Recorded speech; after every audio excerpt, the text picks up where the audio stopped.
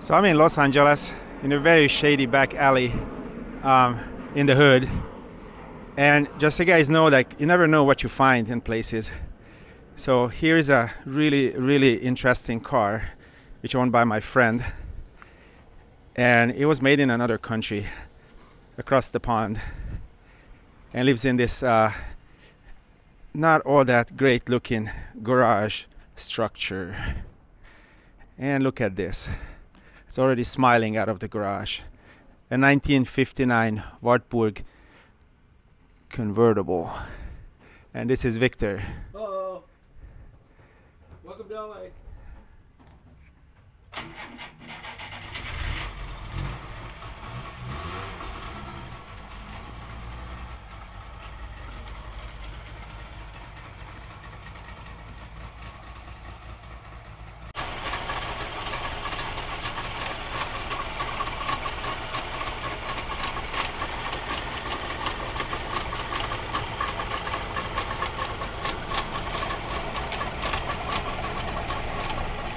So this is where the airplanes are coming in for the LA airport. And as you guys can see, there are a lot of palm trees around here. And I have to admit, California has a big car culture. I don't like it here, but look at what's coming here on the road.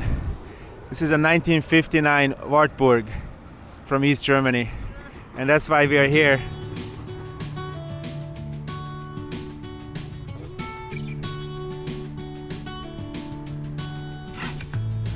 On a plane to California, I had all the time I'd ever need. Did you even know I was looking for you? I think that I was hiding in between. How long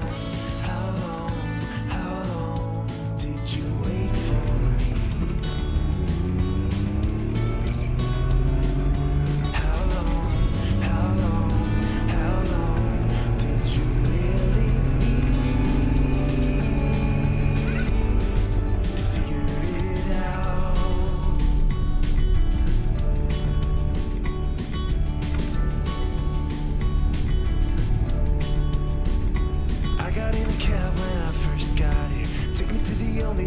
I know. Listen to the people that I found here.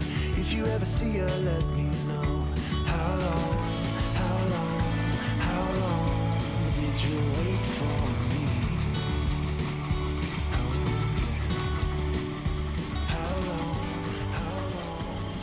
So we took out this little car for a ride here, and as you see, it's in pretty good shape. It's a 1959 Wartburg. This is an export model. Came from Germany, and believe it or not, they did export East German cars into the United States. This is one of them. This is a two-door convertible, as you see. There were other convertible Wartburgs. They were the sport versions. The sport version doesn't have this kind of top and doesn't have 4 seats in it. So this one is the convertible version. And here's my friend Victor. He's gonna talk about his car. Hello, my name is Vic Bershansky. All right, let me tell you about this 1959 Wartburg. It's made in East Germany behind the Iron Curtain at that time, Berlin Wall. They did export them to the United States. This is one of the export models. And what the difference is with an export model, they have bumper guards, overrides. They got special headlights, seal beams for the headlights. Now the rear lights have to be red, white, red, if you want to call it that, or red, clear red. So those are the main things for an export model. And then the serial number has an 02 for export. This one evidently has 00, which is for Germany, but it's got all the export features on it. It is a original US export model, so maybe they took it off the assembly line and shipped it here as an export model, but it is registered as a US export model. Now let me tell you, I painted this with 2 coats of lacquer in my front yard on the lawn. Lacquer dries real quick, so you don't get much dust in it, and so we polished it out a couple of times, and it looks pretty much like original paint job now. That was back in 95, 92 when I painted it. I'm probably the only person in the United States doing anything with Wartburgs or saving them. You might say I'm the keeper and I'm the rescuer for the Wartburgs. How it all started was my brother brought home a station wagon Wartburg, a four-door camping wagon. And I had a car here made from behind the Iron Curtain. That was a big deal when I was like 12, 14 years old. And ever since then, for the last 40 some odd years, I've been looking for Wartburgs, rescuing them. I rescued 2 out of the junkyard, pick apart. Now about this cabriolet here, guy couldn't do anything with it from the East Coast. And so after communications with him, I ended up buying it for what he paid for it. Let me tell you about the importers. There was 2 of them. Willie Winkin of Los Angeles, he was the West Coast importer of the Wartburgs, west of the Mississippi. And then you had in New York, you had Wartburg of America in New York, Brooklyn, New York. They were the 2 main importers of Wartburgs. And this is what's left of them. So what do people think about this car when you show it in a car show? When I take this Wartburg to car shows and stuff, people say, oh, I've never seen one, what is it? And they look at that 3-cylinder motor and they just laugh. It's good for a few laughs, that 3-cylinder motor, because I tell them I left the other 3 cylinders at home. Yeah, they love it. Like I say, they've never seen one before, and it's great at car shows. So what are the differences between the export models and the original East German market cars? Okay, one of the differences with this model is the first ones that were exported to the United States, they didn't come with water pumps. Then they found out that it gets hot here in Los Angeles, so they added water pumps to the export models. And this one doesn't have a water pump because it's got the serial number 00, which means it's not for export, but it is an export model because it's registered here. And the later models, they also had a blower motor for the heater, which this doesn't have a blower motor for the heater. Those are about the main 2 things that are different. Oh, I did add a reservoir for the water overflow out of a later Wartburg windshield wiper cooler. Yeah, I added this homemade fan shroud to help keep it cool because it has no water pump. And we are here in California, and it does get on the hot side here. It does run into the red if I run it on the freeway, but for the most part, it stays reasonably cool. The seats are an interesting thing in this Wartburg because anytime one of these ended up in a junkyard, the hot rodders, they went in and they stole all the seats from it because they're really easy to adapt to any kind of Model A or anything. And so it's really weird to actually see an original upholstered Wartburg seat in the US. You can see inside are the 3 pedals, of course, clutch, brake, and the gas. And then it's all the light switches there. The white ones look like pianos. And then there's a radio speaker, which is got a delete plate. Someone added that switch in it, but that's fine. And it's got a 4-speed on the column shifter. So in order to protect the engine, because the 2-stroke needs lubrication, the lubrication comes from the fuel oil mixture. There's no oil mixture system in it.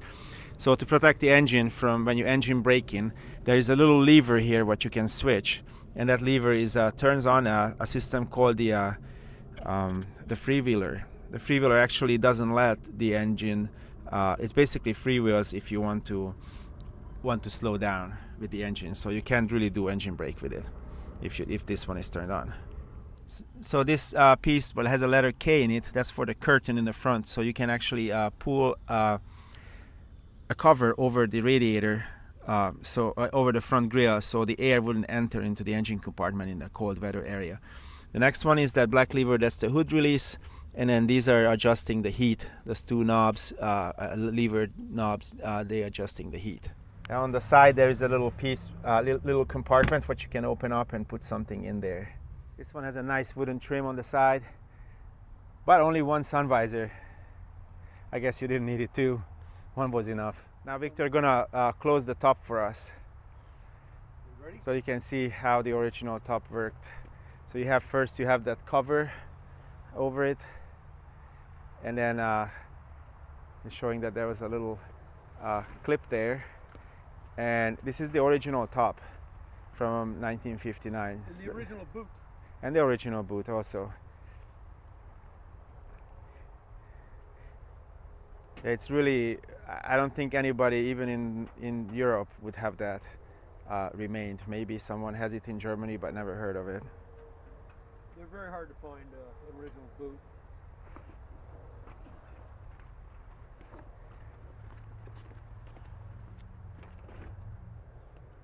And here, you got to undo these snaps here to bring the top on. And then you just go like this. And you push down on.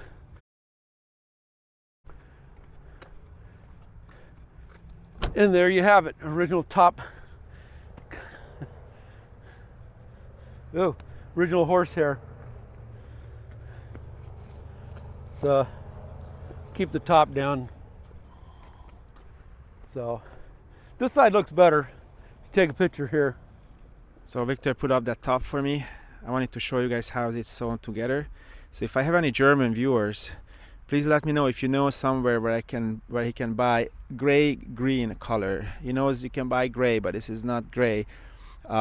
It's originally used to be gray green.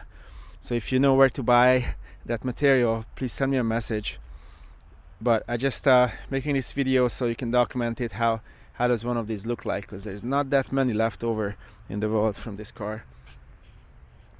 So those people who restores this, they could probably see the cuts and how it was put together. And then inside there's also a cover part here. When the car was sold new, people used grill cream on their hair to grease it all up, and then when they touched the top, they left all kind of residue. So people were complaining that this material, what the inside was made out of, it's not good because it's not compatible with their hairstyle products. So now we're gonna put the top down.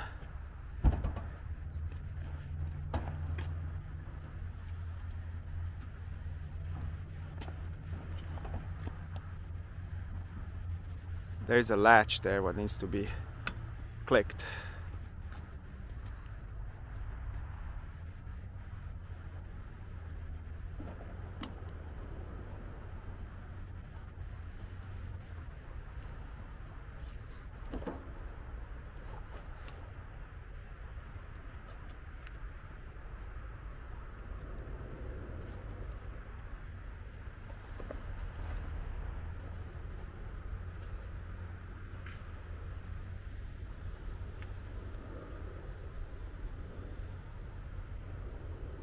And then followed by another little snap right there on the side and on the inside.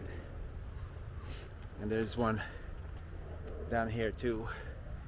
Little clicks here and here and inside there. So it's quite an elaborate doing to do this. Okay, we're done.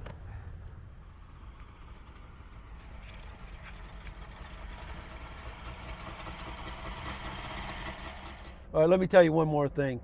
The Americans will buy anything. They'll buy an East German car. They buy Japanese cars. So Wartburg decided to sell cars here, and they didn't sell too many, maybe 1,200, maybe 1,300, something like that. And this is what's left of them, about 20, 30 of them maybe left still in the United States, roughly. So when they exported these cars, they exported them without the headlights. And then they put the seal beams in here in the stateside. Originally they had just a mirror on the back and then had an actual bulb in it. The position light's supposed to be totally clear. It's unlike any European versions.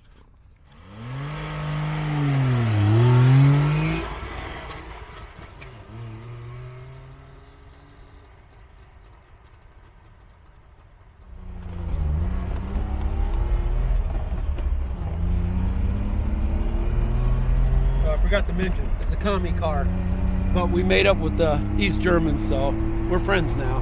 Now if we can just make up with Cuba. So you can see the instruments, they're miles per hour. It's very, very super rare to see an East German car with a miles per hour speedometer. Now, this was on display at the Peterson Automotive Museum in LA when they first had the grand opening. And they painted the Brandenburg Gate in the background in the museum. So it's back in '95. So it does have bragging rights to being in the museum. Disconnect the battery just to be on the safe side. So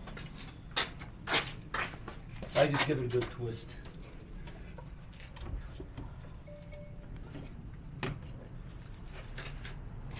Safety first. Yeah. So we came to the backyard at Victor's place. This one is a covered up DKW from '58. There is a sport Wartburg, a 313 Sport. Incorrect rear bumpers, but fine actually. It has a lot of rot in it. We're gonna open up the door a little and look inside. Very Californian custom seats, and they even covered up the little emblem on the steering wheel. The radio has a leopard covered, and then also a dash has some leopard covering. So if you can think how much this car worth, it's incredible. There is the roof, actually the folding roof is behind here. That's actually present. There needs a whole new floor plan. The floor is gone. Let's try to close this. And the door is almost closed. Next to it there is a Carmangia convertible. It was in a rack. Victor is saying it's a '73. Then we got another DKW. It also has the two-stroke engine, the 3-cylinder two-stroke. Then we got another station wagon here for parts. No, it's not a station wagon, sorry. I can't see it from the back, but it's a limousine. All right. There is another late model Carmangia in the back, '74. And then if you keep going, there is two wagons, two Wartburg wagons. On the one on the right, it's supposed to have rear windows. On the side, this one doesn't have those top panoramic windows. Then there's another limousine, like a sedan. Here's a convertible. Used to be covered up with that cover. And then we're gonna go to the other side.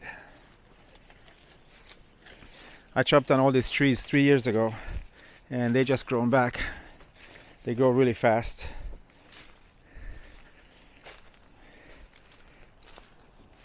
This upper molding is U.S. export. So it's saying that the upper molding here only was present on the U.S. export on that door. And then we're gonna go over this way to see two more convertible Wartburgs from '59. They made it in '59. They look like a model 1960 model year. They all covered up here. We don't know what's living inside.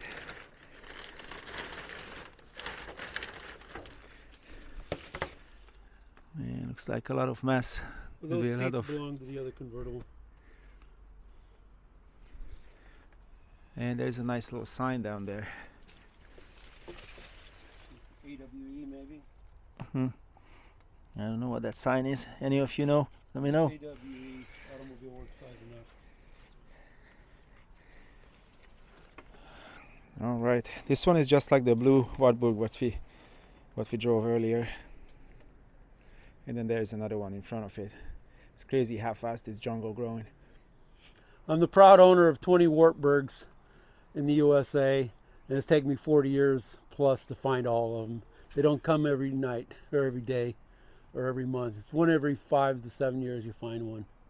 So good luck on finding them. If anybody finds them, contact you or me, Vic, or Victor at wartburgusa.com. This is where Victor keeps his Sport Wartburg, which is quite a rarity. The last one in Europe sold for 150,000 euros last summer. It was not an asking price, it's actually sold for that much. He worked very hard on this car, and it looks spectacular as far as he got with it. You still need to finish it, so he's gonna push it out for us so we can see it better. So you can see the whole thing here. The frame is already done, the paint job is finished, and the lights are the American version, so this is an American export car, and looks really shiny and really nice. Victor did a lot of repaints until it was just perfect. So it's great. It's not a professional restoration, but I think it looks better than some of those.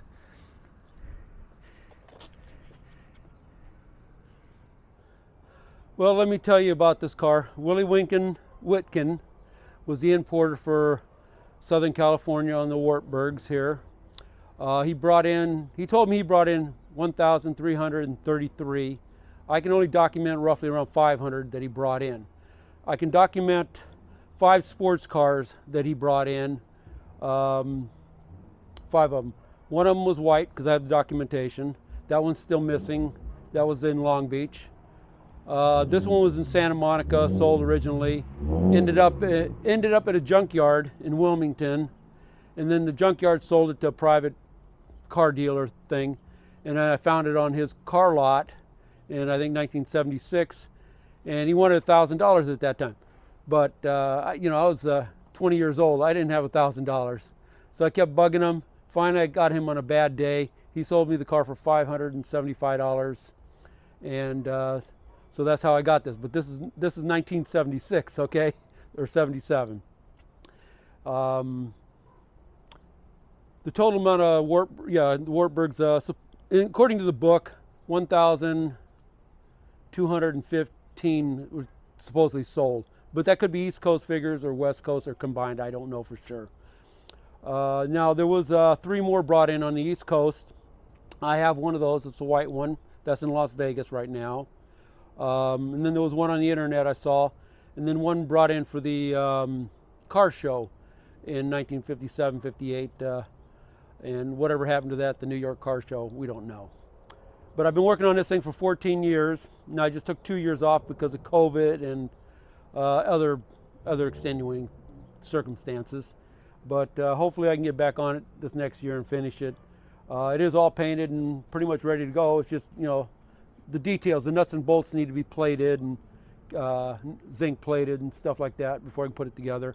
But I do have everything. It just takes time, and the money is, you can't get anybody to work on a Wartburg in the USA, so it's all on me. But I'll have it done one of these days. 14 years of my life. Don't let that happen to you. Adios. Goodbye. Have a good one. So last summer, we actually met in Germany with Victor. And then there was a sports car only meet. I made a video of it. I'm gonna include a couple of pictures here for your viewing convenience. There was actually a 313 Wartburg sports car meet. There's a difference between a convertible and a sports car. And maybe Victor is better at telling me what's the difference between a convertible and a sports car. Okay. The big difference is what they did. They cut the roof line, so it's a lower body stance. They stretched the fenders, so they made the fenders longer and the doors smaller. So that's one of the big differences with the sports car version. Is they made the fenders longer, the doors shorter, but it's pretty much all the same body and everything. But and also they stretched the hood too. Okay, let me tell you about the top. There is a steel hardtop that's removable. I have documentations of one that came with an extra soft top behind the back seat, so that comes up a little convertible soft top. And as far as I know, just the one was sold, and I do have it. It's in the backyard, rusting away. And that was extra money for the soft top. Now, as for the East Coast, I'm not sure what was sold. But I do have 4 of these sports cars. This one here is from the LA area, sold in Santa Monica originally. The other one I got from San Francisco, and another one I got from Sacramento. That's the one with the extra soft top. And then there's 2 more unaccounted for Long Beach, LA, and then the one for Vallejo, California, is unaccounted for. So there's 2 on the West Coast unaccounted for, and then probably 2 or 3 on the East Coast. There is one on the internet, came up in 2015, Hungarian. Somebody posted it from Hungary, but nobody will tell me where the damn thing is. It's a rust bucket, but it's out there. It's Rusty 313. It's on the internet. So that one's missing. So somewhere in the U.S., but nobody will tell me where it is. If you find a Wartburg out there, any kind, sports car, regular Wartburg, rust bucket, hole in the floor, please leave a comment where we can find it and rescue it from the crusher. Thank you. So Victor has found correspondence with the Playboy magazine, and the Playboy magazine were telling him that his advertisement placed in the 1959 September issue of the Playboy will come out. And very strangely, it's in there. I actually bought the magazines for that, and then I go to the page 114 when I got the magazine, and there is nothing there. There's this jazz advertisement. So apparently this magazine went to the East Coast, but Willie Winkin was in the West Coast, so I had to buy another Playboy magazine, which looks exactly the same. This one and this one looks exactly the same. On the outside, they have the same articles and same everything except this ad where the Wartburg is. So when I bought the second one from eBay, on page 114, here's the Wartburg ad in the Playboy magazine. It is like unreal for me. You can see the price, $1,799. Absolutely crazy for me. The other car ads in it too, like, I'm sorry, here's an MG ad. And then at the very end, I think there is a NSU Prince. What was in it? Somewhere.